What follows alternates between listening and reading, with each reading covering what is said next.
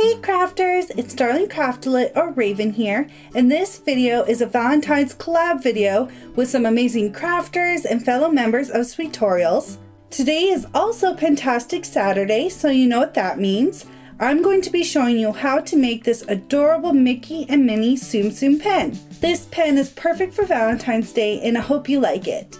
Well, let's get started. First, you're going to need your clay. To know the exact colors and supplies I used to make this pen, check the description box below. You will also need your clay tools, a rolling pin, and or a pasta machine. First, roll your background color thinly. I chose a light glitter purple. I prefer to do this through my pasta machine on the second thinnest setting. Then you're going to need a bakeable pen, some pliers, and optional a paintbrush handle to assist in decorating. Make sure to remove the ink as this cannot go into the oven. Trim your background color to make straight edges. To get the appropriate length, line up your pen and cut away the excess. Then you want to roll and manipulate the clay onto the pen and cut away the extra. Pinch and blend everything together. If you would like, you can insert the paintbrush handle now to make things easier. Roll your pen with a flat hand on your work surface to even everything out. Round off the top of your pen. Be sure to pop any air bubbles with your needle tool or blade and smooth it out. Continue doing this until your pen is completely smooth. If you would like, you can also trim the bottom to make it even. Flatten a ball of clay in the same color as your background color slightly into an oval shape, then put it on top of the pen. Make sure to blend it all the way around. Now you want to cut out a thin strip out of a sheet of red clay. You're going to need 3 of these. Then you want to wrap it around the pen. Trim the extra and blend in the ends. Space out another 2 ribbons along the pen. For the bows, flatten and mold a ball of red clay into the semi-triangle shape. Sort of hard to explain, but you can see on the screen. Then make an indent 2/3 down the side with your tool. Keep reshaping and make 3 sets of 2 for the bows. They should look something like this. Arrange them on the pen on the ribbons. Gently press them into place and blend in the center. Then you want to flatten an oval clay into the middle. Blend that in at the bottom and at the top. Use your tool to create indents on the side of the centerpiece, as well as the middle of each side of the bow. Do this for all 3 and it should look something like this. To make the Mickey Tsum Tsum, roll out 2 rounded cylinders of black and red. Cut them in approximately 2/3 the way down. And put the larger black side and the smaller red side together. Then push and roll your new cylinders to secure it all together.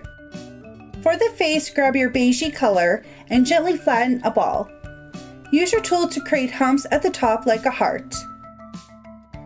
Also reshape the sides with your tool.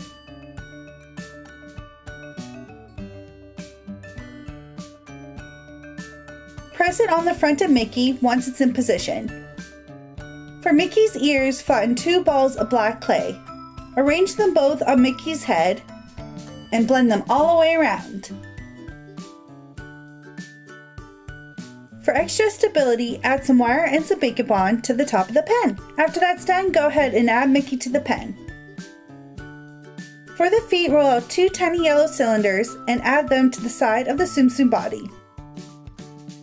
Make sure you gently blend them in. For the arms or hands, use cylinders of white. Put them in front of the Tsum Tsum and blend them in. For Minnie, many of the steps are the same, except for the body, you want to use white on the bottom instead of red. Also, make sure you make Minnie smaller. Here is just a size comparison. For Minnie's skirt, cut a wide red strip of clay. Fold it staggered around Minnie's body.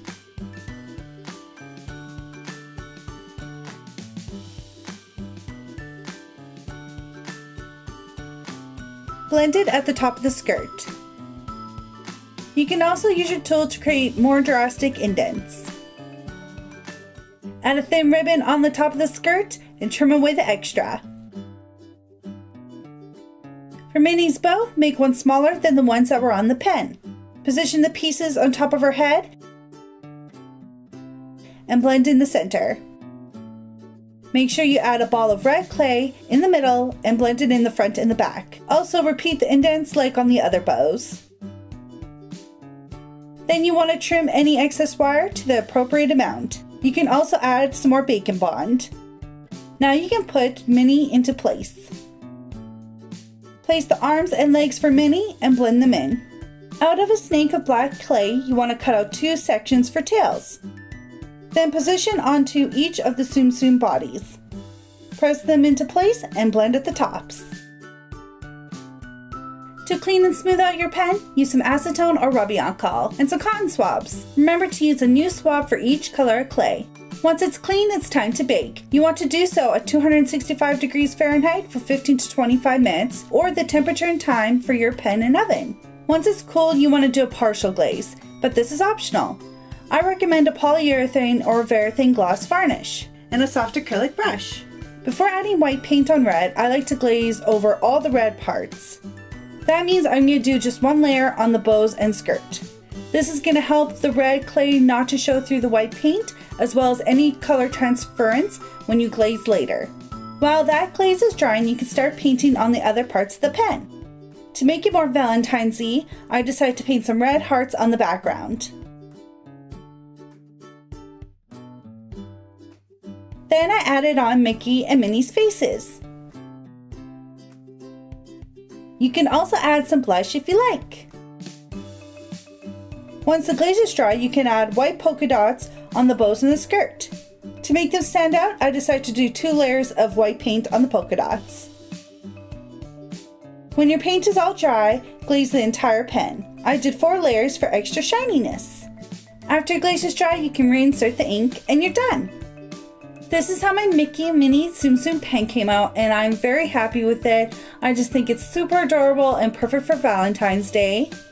Let me know in the comments, what is your favorite Tsum Tsum or Disney character? I would love to know. It was such an honor to be involved in this Valentine's collab organized by Sophie or PinkSugarCotton here on YouTube. Please take the time to watch the other tutorials by the other fantastic crafters that join this collab. You can check them out by following the links in the description box. Thank you all so much for watching. If you like this video, please give it a thumbs up. Don't forget to subscribe to my channel for more crafty goodness, and I'll see you guys all soon. Bye!